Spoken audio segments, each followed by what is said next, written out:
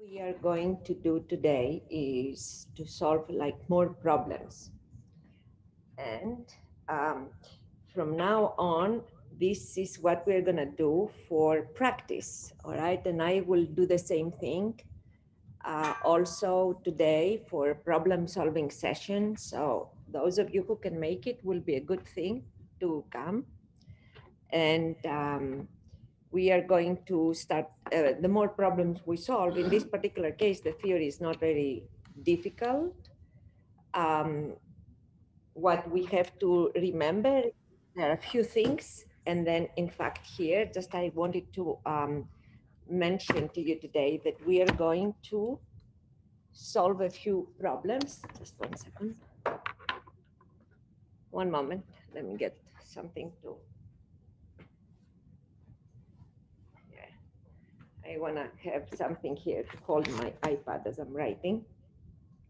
And so we're going to solve some problems, but the one thing that you have to remember, before you try to solve anything in transmission lines, you will have to remember a few things. And then I'm not suggesting that you try to memorize them, but what you need to do, if you look at this here, and I will put around it a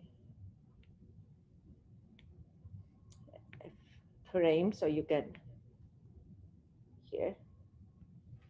Oops, not really, that one. Here and here. Create a frame there. Did that work? No? All right, so these are the relationships that you need to put on a piece of paper, have them somewhere, put them on a document in your computer, whatever helps you. And you're gonna have those in front of you before you solve any problem. So that is my suggestion. Because you will need those to be able to solve anything. And this is what we developed, in fact, using the theory for transmission lines. First of all, from now on, the only thing we're gonna do— It's 3 o'clock. From now on, the only thing we're gonna do will be ideal transmission lines. When we talk about ideal transmission lines, primarily, we mean that we have a line like this one. It has a characteristic impedance, Z naught, which I will give you always, unless the line by itself gives you other data and then you find it. But Z naught is important. Every time I give you a transmission line, it's going to have that. And then I will give you frequency or wavelength, if you remember. And there is a relationship between frequency and wavelength. And the relationship we are using between frequency and wavelength is this one, that lambda times f equals c. All right, that's what you're gonna get. And so most of the time, what you need is the wavelength. Why is that? Because of this relationship here. That beta, which is the propagation constant, is equal to 2 pi over lambda. And so what you're gonna put on a piece of paper is what exactly I have here. First of all, will be V of Z that you have, that at any point on the line, your voltage is the sum of two voltages.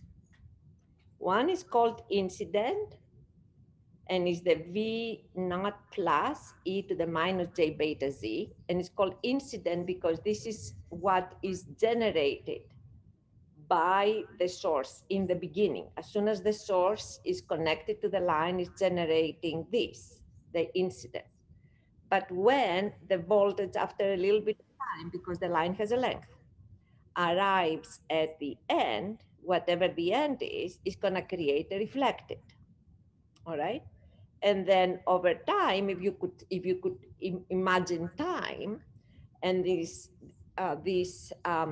how can I say, if you remember, a game you were playing when you were kids. It was probably they used that at school when you tie a rope to the wall and you shake it and then you create a wave. Have you done that?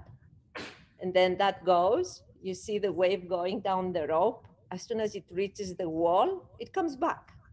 Do you remember that game? And if the rope is long, then you see the wave going like this down and then coming back and then down and then coming back and then dissipates at some point. Now, think that the rope is a real thing. So there is a loss associated with that, all right? Because the wave that you see on the rope is like a mechanical wave, all right? It's a pressure wave. You push the rope like this and then it moves. If you were on very close, if your rope was kind of short, you were very close to the wall, you create something, it reaches the wall immediately. All right. So the fact that it's short does not mean that you don't have this wave that comes back and forth, but it overlaps while it reflects, because it's like when the front of the wave is like at the wall, the wave still has, it covers, like sometimes the wave covers the whole length of the rope. And then, so another example is when you do that, when you have the rope that you jump, the rope, when you play, when you were kids, and then you have two kids, and then they hold the rope and they turn it around. Practically, they can turn it like this, or they can turn it like this. All right. I mean, there are two different types. One is more difficult than the other, and you have to jump without hitting it. I don't know whether you played that, but I was playing in the neighborhood in my age, so we were playing all of that. It's the same kind of thing. You create, when you hit the rope like this, two kids hit the rope, it's going to go, because it's short and the two kids are holding it, it's going to go down or up, down or up. That's it. All right. So you have to enter in there when it's up. And then, so you don't, it's a game, but the bottom line is this, if you can envision that. So you have in a transmission, is like a long rope. Think of this like that. So you have an incident wave that I create when I shake it, and then the reflected wave that comes because that wave goes to the other end of the line, and the other end of the line is connected to something, and that is reflected, all right? So that's what you have. That is the voltage. Now, we found that for the current, we have a similar thing, but you have to pay attention. That is 1 over Z naught in the current, and then we have a negative sign here. So that's important in the formula. Also, you remember that Z naught is going to give, and sometimes if somebody gives you L and C per unit length, then you know the formula here, you can find it, all right? Now, what else you need to remember? Z input. At any position, this is our line. Remember now that if this line has 0 at the source, and the line has a length D, all right? Then, and if we are at this point here, our distance from the source is Z, and we call our distance from the load Z prime, all right? So the distance from the source is Z, and the distance from the load is Z prime.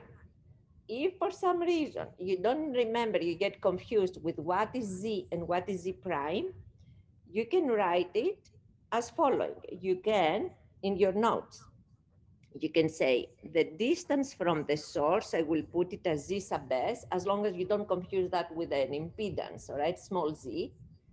And my distance from the load is going to be Z sub L. The only reason I'm not using Z sub S and Z sub L is because we use a capital Z for impedance. And I don't want, as I'm writing, to get confused. But for you, you need to remember in these formulas, what is Z, that is your distance from the source, what is Z prime, that is your distance from the load, because this is important here. In the input impedance, you see Z, there is a relationship, of course, between Z and Z prime. If you know one, then you know the other. Why is that? Because Z plus Z prime is D. z plus z prime is the length of the line, all right? So they're not two independent parameters.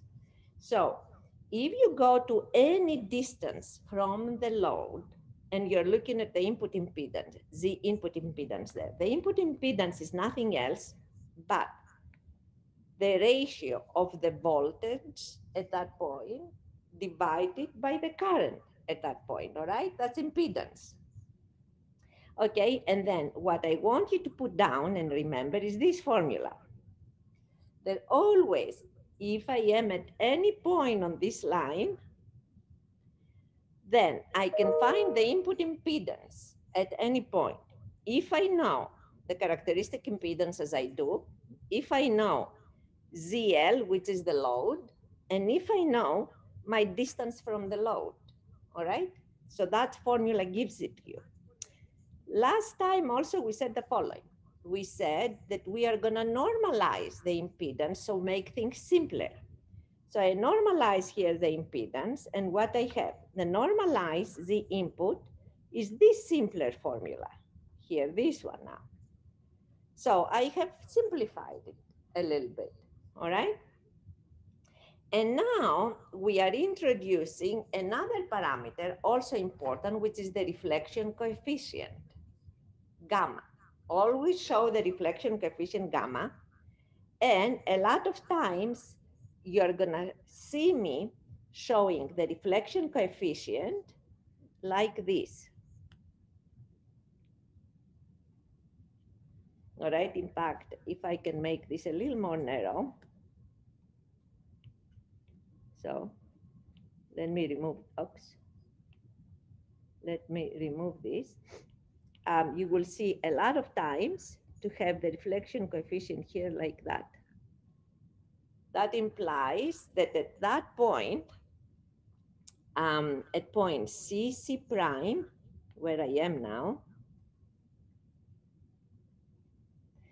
that it will be the reflection coefficient at C prime, all right? That's how we're gonna indicate it on a line.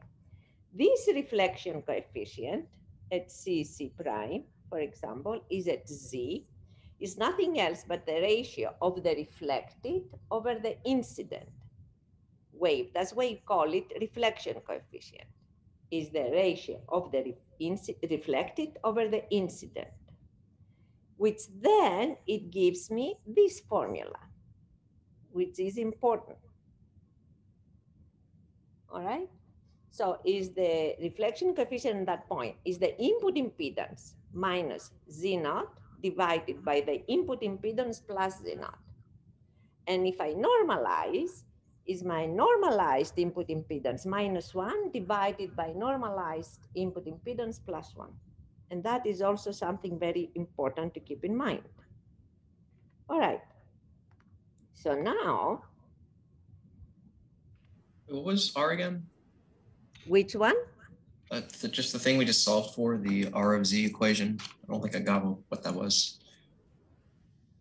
R, you're talking R of Z or gamma? The equation on the bottom. This one, gamma. This one?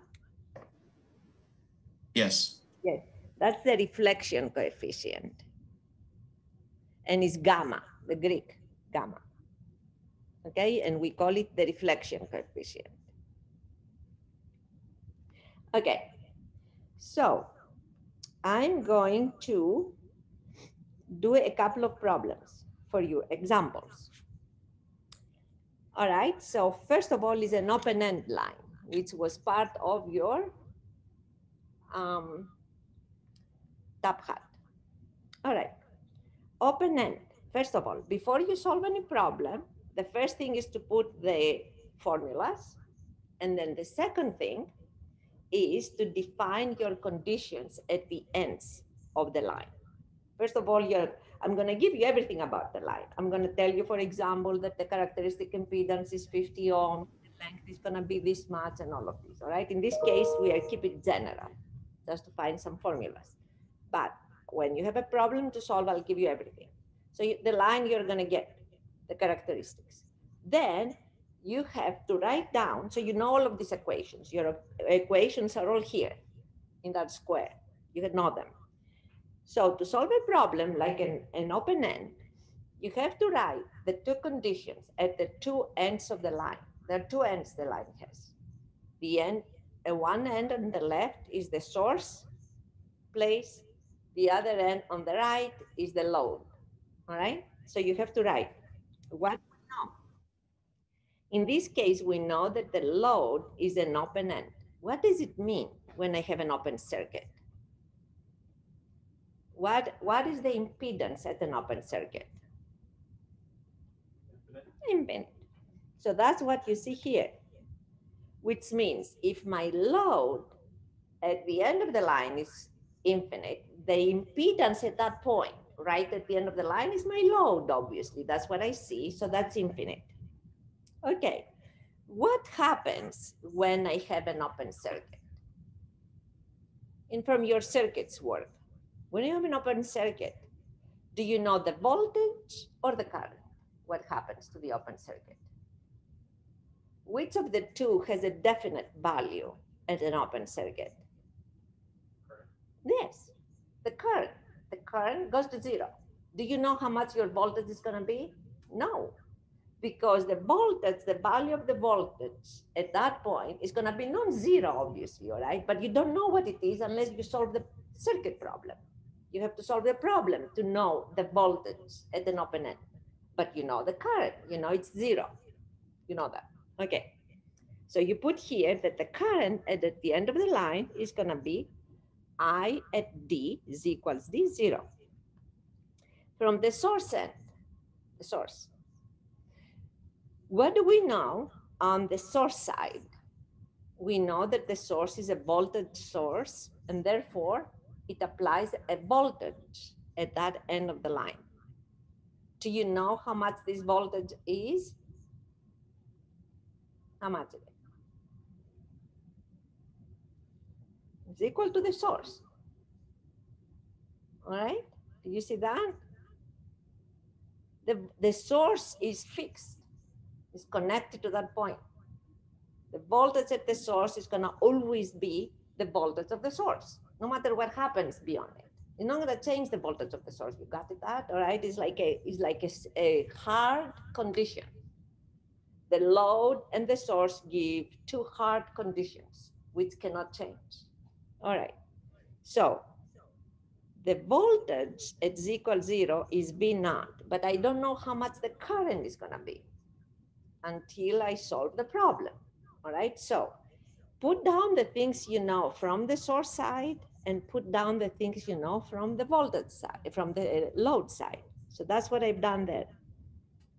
Now, what I want you to do, number one here, is to tell me how much is your current at the source. I know the voltage. I know the voltage there is the voltage that the source applies to the transmission line. So it's V naught. But if I wanted to find the current, then how would I go about finding this current? If, for example, I'm thinking circuits now, all right? So always in a transmission line, your circuit concepts are not going to be violated. So if you are a circuit, I am giving you a circuit, and then I tell you, between these 2 points, there is a voltage. Now, tell me how much the current is. What do you have to find between these 2 points to tell me how much the current is going to be?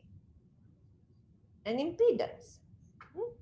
Okay? Usually we call it the Thevenin impedance. You remember that?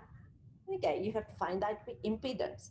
So here the same thing. For me to find the current at z equals 0, I need to find how much is the impedance I see when I sit at the place of the source, looking inside the line, obviously, all right?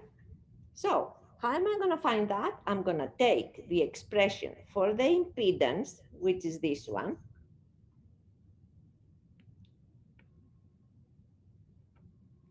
or this one. Take either one, don't care. Either one is going to give you the same result. And I'm going to place there whatever I know. What do I know? I know, first of all, that ZL goes to infinity. When ZL goes to infinity, means it's going to be larger than any other number, all right? Which means no matter what is the value of beta of tangent beta z prime, I know that always my ZL is going to be larger than that. All right, you remember the infinity is larger than anything else.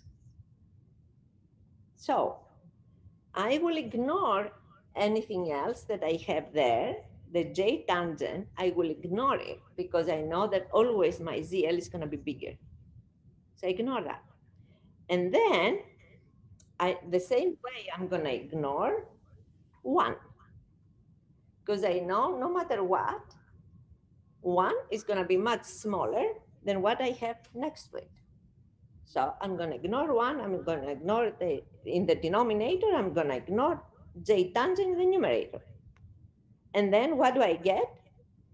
I get this ratio that has both in the numerator and denominator this normalized ZL, which is infinite, but is both in the numerator and the denominator, and I can eliminate it.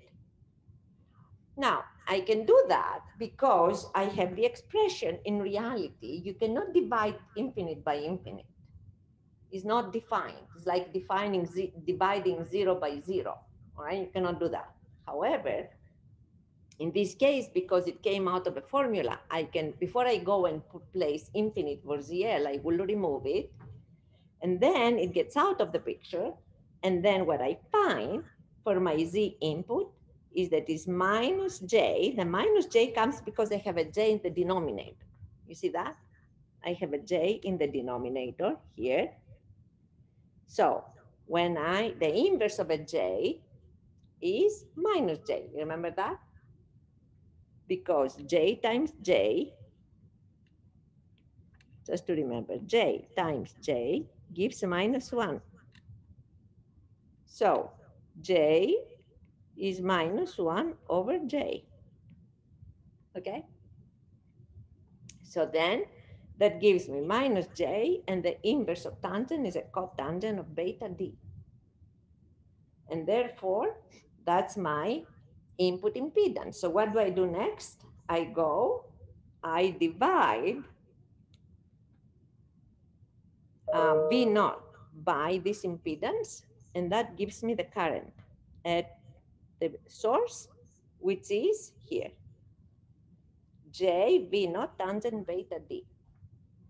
So that's how you find the current. All right. Any questions about that? I had a question. On the top, how did the one of the denominator and the J tan go to 0? 1. It did not go to 0. It's so small. Compare, maybe I should say that one. Let me correct the writing and say here, a second. So it does not, you don't get confused with that. I say it becomes much smaller, and that's much smaller.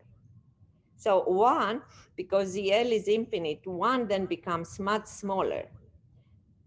You know what else you can do? But it's the, you could divide everything in the numerator and denominator by Isabel.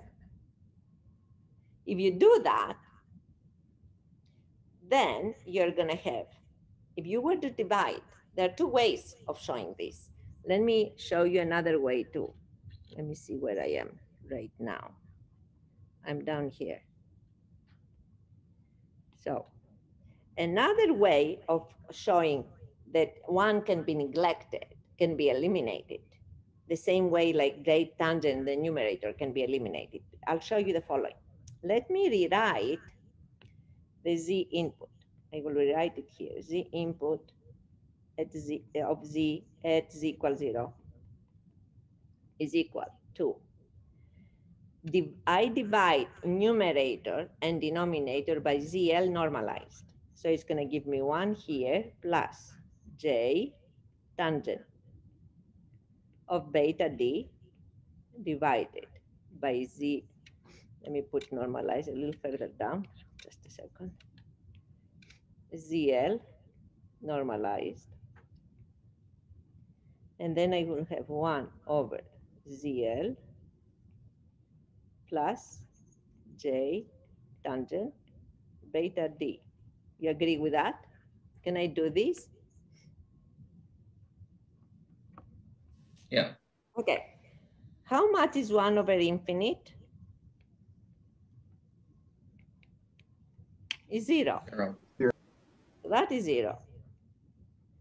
And tangent beta D, whatever it is going to be much smaller than ZL. So that is going to be 0 because ZL goes to infinity. Because Z normalized ZL is still infinite. Okay? So then from here, I have that Z input normalized at Z equal D, excuse me, at Z equals 0, which is at the source. Source, it is equal to 1 over J tangent beta D. Okay? Which is equal to minus J cotangent beta D. Is that now clear? A little better? Yes. And then so the ZL going to infinity, that was the condition that we had for Open. the, okay. An open. Thank you. Okay. So now we got that. And from there we find the current from this. Because in the beginning, the circuit, you still have to divide the voltage, which is at the source, by the impedance, and that gives you the current here. Okay, all right, so that's what we found, another one. Now, one more thing, and I will move the picture down so we have that in front of us. Copy. Okay, so here we go. Paste. The next thing now we wanna do is, in fact, let me take this up, cut,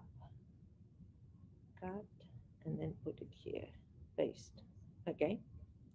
So now the next thing is to find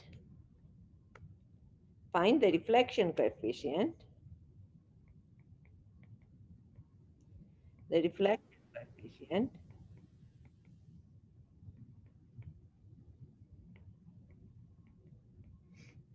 at source, which is, that means it is equal 0. So I want to find the reflection coefficient there. Okay, so that's here what that means. I want to find that. All right, so now we go back to our formula. What do we know about our reflection coefficient? We know that at any point on the line, the reflection coefficient, so we know here, we know on the basis of what I gave you before in this square, remember this expression. The reflection coefficient at any point on the line is equal to the normalized input impedance there, -1, divided by the normalized input impedance there, +1. Okay, so then we go here, and first of all, from here, we find that gamma of Z, gamma when Z equals 0 is going to be Z input at AA prime, and that's how I'm going to show it, -1 over Z input at A prime plus 1. All right? And we have found, in fact, I will erase some things here.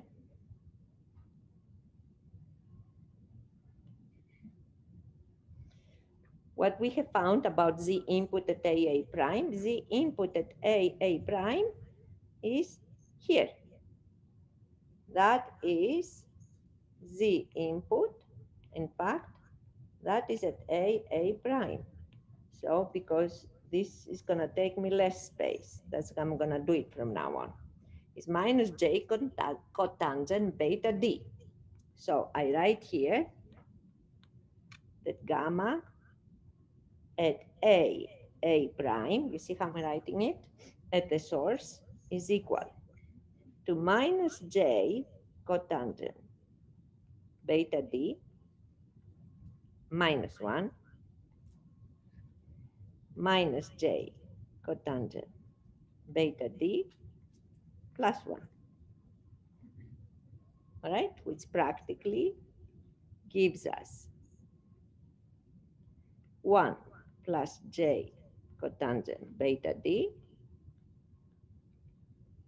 and then 1 minus 1 plus J cotangent beta D. And that's what we have. Now, let's observe a little bit. That's kind of interesting to see the following. Let me look at that. And then I will remind you something from complex numbers. In fact, I will add a page. Okay. Then what I will do, I will remove all of this to the,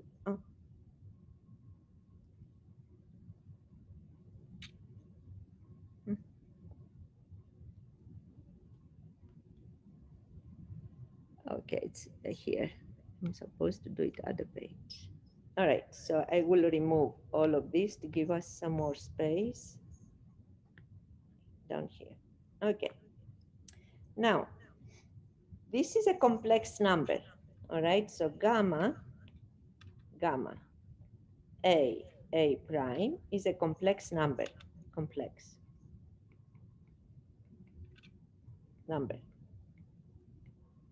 That means it's going to have a magnitude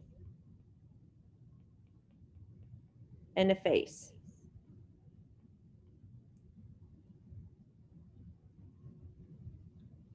All right. Now, also we have seen that gamma A prime has something very interesting. It's like one number at top, beta D, complex, and then it's a similar complex number at the bottom, but there is only a difference of one sign in the real part. Okay? Now, how would you find the magnitude of a complex number like that? So the question here is, we'll consider a simple thing. So let's assume that gamma A prime is the following. A plus, let me use different X. Well, let me use B plus JC and minus B plus JC. And now I'm going to find the magnitude of this. How would I do that? I think you should first take the complex conjugate of the denominator, and then also just multiply it on both sides, and then yes, yeah. That is true. What would I do if I did not want to find the phase, but only the magnitude? Do you remember that when you have a complex number, which is the ratio of two other complex numbers, all right, let's assume now that I have two complex numbers, A and A prime. And then I have, so A is B plus JC, all right? Do you agree with this, that the magnitude of gamma A prime equal to the magnitude of A divided by the magnitude of A prime? Do you agree with that?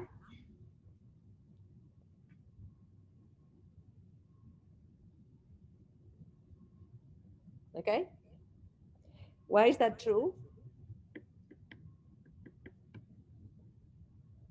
It's true. But why is it true?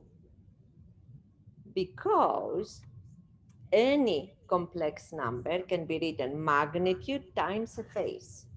All right, so gamma A prime can have a magnitude times its phase. A can have its magnitude times the phase.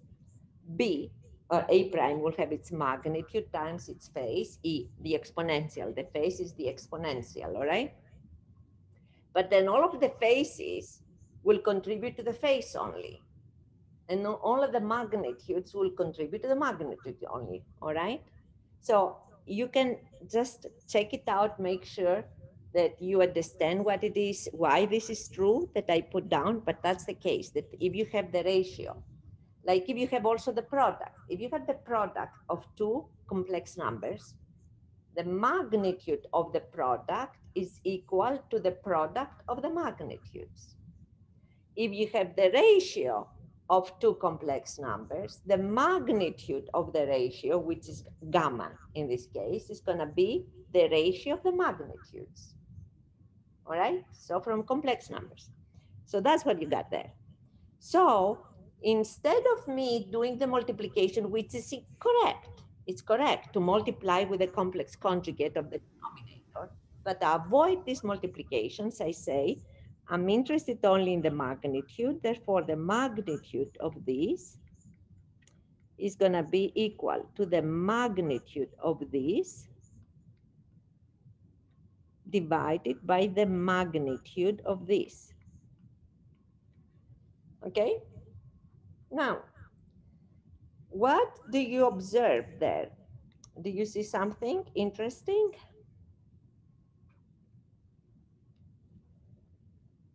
Magnitudes of both the numerator and denominator be the same. Exactly. The So just magnitude of these two complex numbers, b plus jc and minus b plus jc, is the same. Why is that? Because the magnitude, just to remind you, you have to just remember those things. The magnitude of this is nothing else but the square root of b squared plus c squared. And the magnitude of this is nothing else but the square root of minus b squared plus c squared, which practically is the same, like b with the above.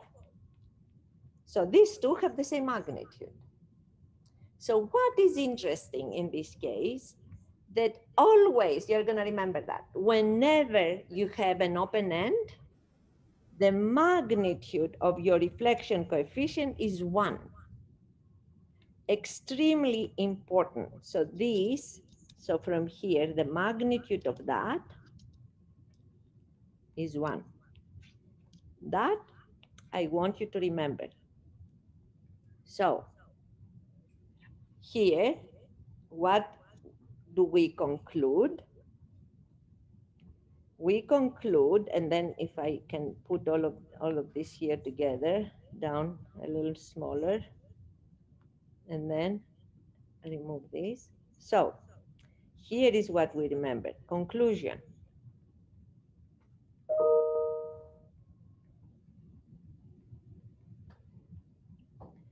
That the magnitude, so when line, transmission line, we show it like this, is terminated at an open end,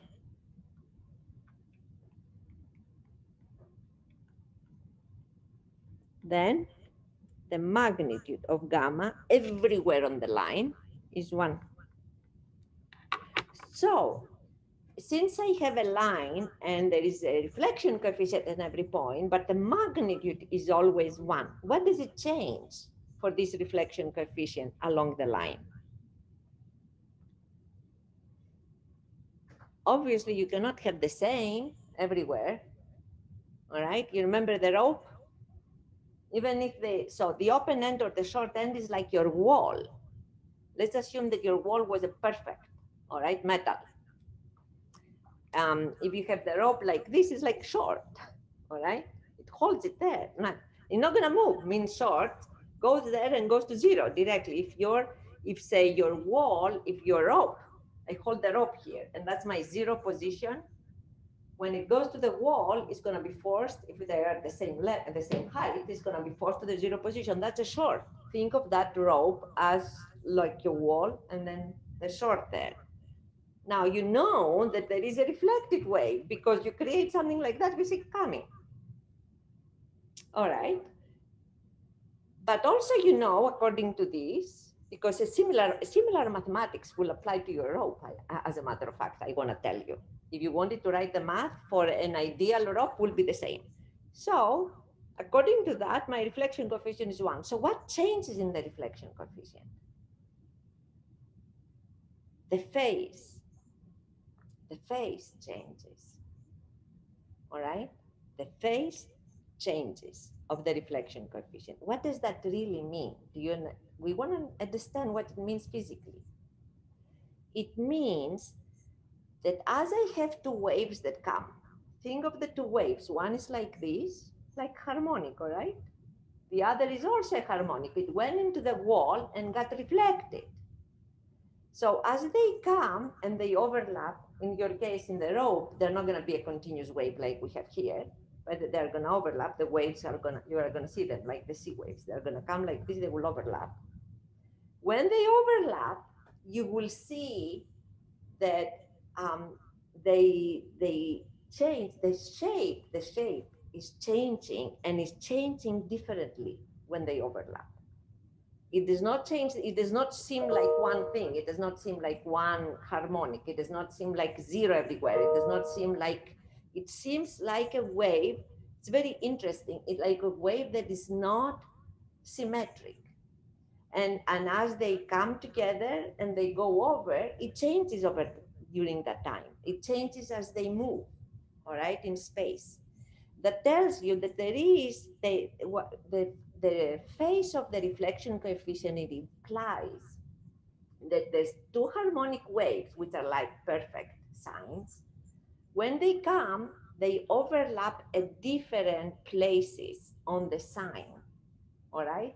So the beginning of the sines will come here, then they will move like that, and then they will go away.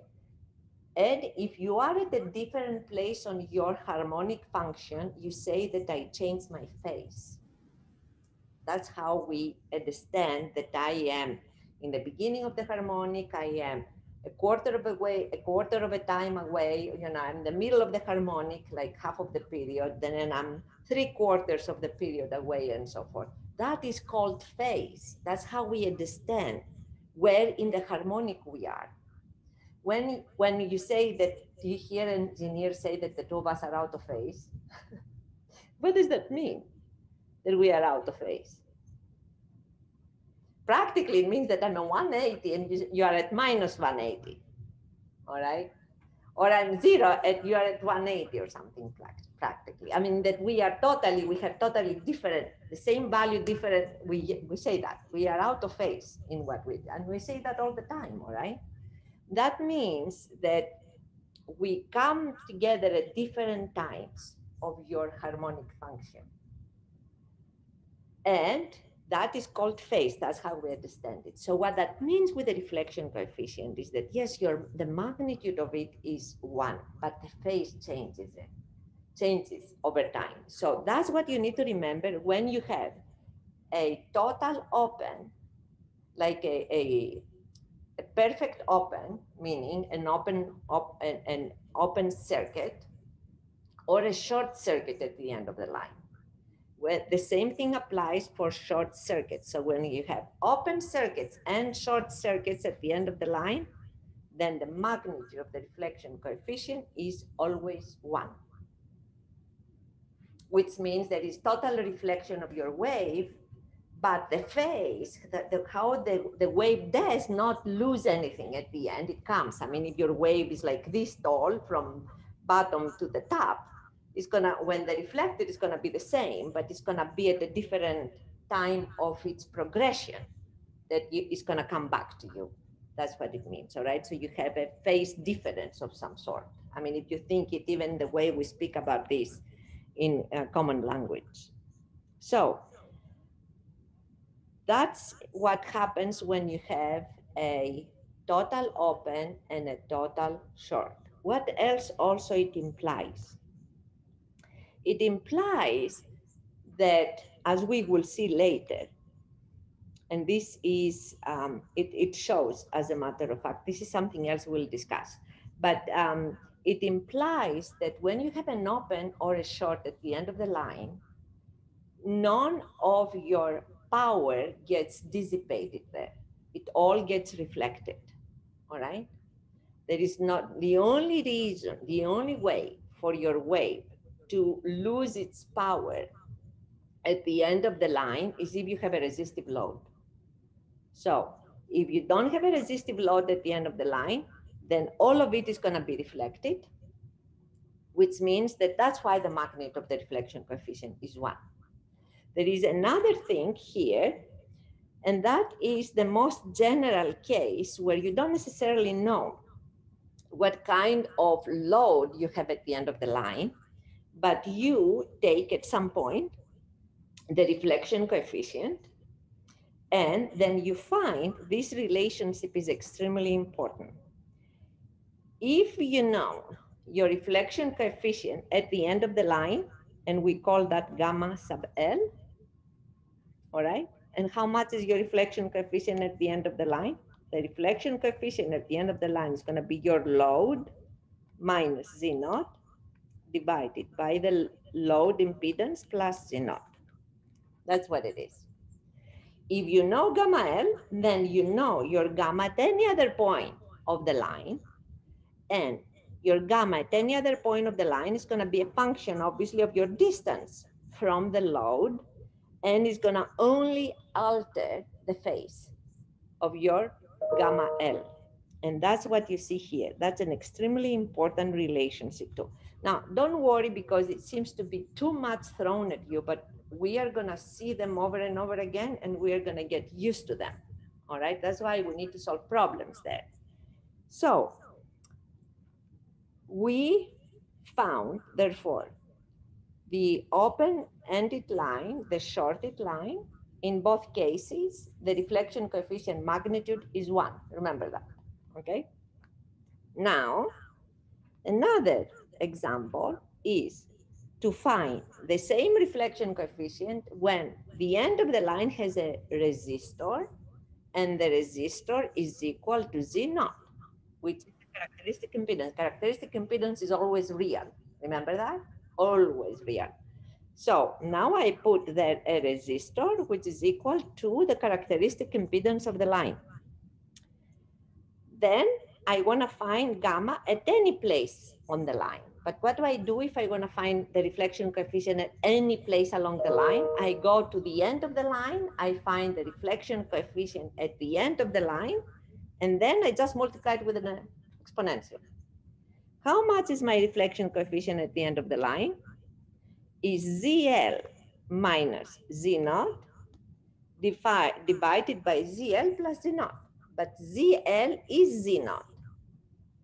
I told you that for ZL, I have a resistor which is equal to Z naught, which means that my reflection coefficient at the end of the line is 0. What does that mean? That everything that goes to the end of the line is absorbed. That's what it means. It means that all of the wave that comes from the source towards the end of the line is going to be absorbed by the resistor. That is called a matched line.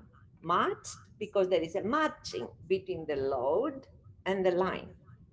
Always you have a matched line when the reflection coefficient is 0.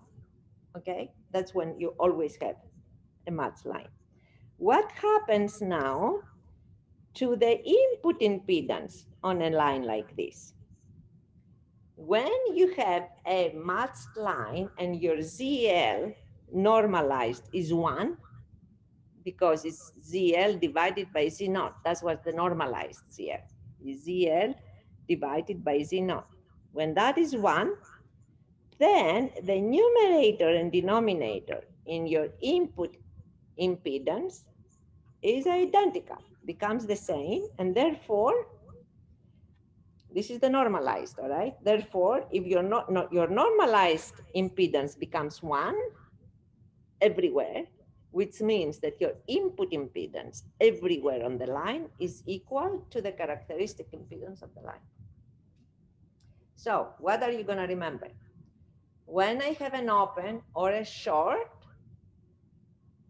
then my reflection coefficient has a magnitude of 1, and my input impedance everywhere is imaginary, as we found it from here, minus J cotangent. You remember? There. So when you have an open or a short, your reflection coefficient everywhere on the line has a magnitude of 1, and your input impedance anywhere on the line is imaginary. When your line is terminated at a resistor, which is equal to the characteristic impedance of the line, then the line is called matched, because the reflection coefficient is 0 everywhere, and the input impedance everywhere on your line is equal to the characteristic impedance of the line. All right? These are three extremely important terminations, as we call them, of a line. And we're going to see them in many different instances. So that's what we've done. And I will ask you to solve a top hat question, which is telling you the following. So you're going to do this to solve. You're going to start like with the end conditions you see here. It gives you a capacitor. Instead of a resistor at the end of the line, it tells you I have a capacitor at the end of the line. So your load is only imaginary. You remember a capacitor as an impedance, what is it? 1 over J omega C. All right, so the impedance, the load impedance is going to be minus J 1 over omega C. That's you keep in mind. And then you're going to be able to solve the problem, but follow this. It's like an example. It's like a thing to practice a little bit. All right. That's what I want you to do. So I will give you this as a top hat. And then we're going to solve problems today. Like that, all kinds of different things. Also, I'll solve that for an inductance to see how I'm going to do it today. All right. Any questions? So I just had a question on the reflection coefficient, just indicating that the like voltage value is like the voltage value compared to when it's going from left to right on the transmission line to right to the left. Yes. So practically when your reflection coefficient is 0, it means there is no reflection. When your reflection coefficient has a magnitude of 1, it means both your incident and reflected voltage waves have the same magnitude, but different phases. All right? That's what it means. Is that what you wanted to ask? Yeah, I think so. Okay. Thank you. Any other questions? I will record today's problem solving session, and then I will put the solutions on because it's going to be a good practice to go over them. Okay. All right. So I will see you either today or on Friday. Thank you. All right.